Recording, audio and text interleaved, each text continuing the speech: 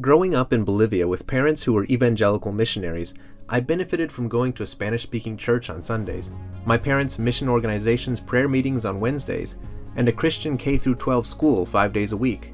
I liked a lot of what I learned about Jesus, but the teaching that people who died without trusting in Christ for salvation would suffer in an everlasting hell was very disturbing to me and made less and less sense to me as I grew older. Fast forward to 2019, I was living in Japan and teaching English.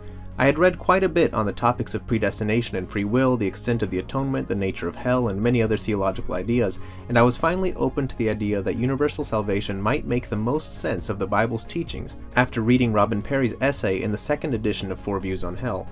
Then when I was reading David Bentley Hart's book that had just been released, That All Shall Be Saved, I was convinced.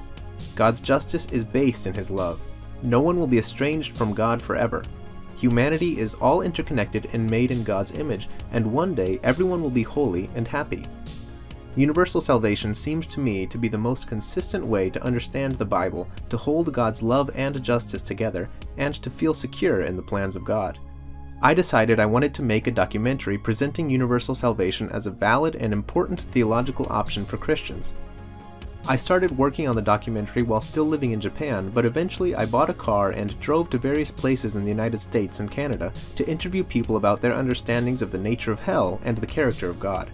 I was able to interview Thomas Talbot in person, David Bentley Hart over Zoom, and I even sent my sister who lives in Oxford to go interview Robin Perry in the UK.